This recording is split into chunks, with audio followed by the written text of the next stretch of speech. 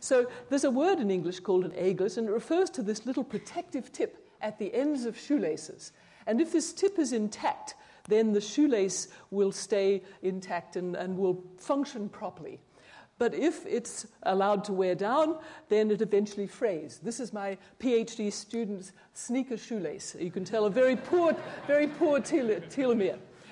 And over the years, then this picture has gained more of a molecular definition, which we will talk about more.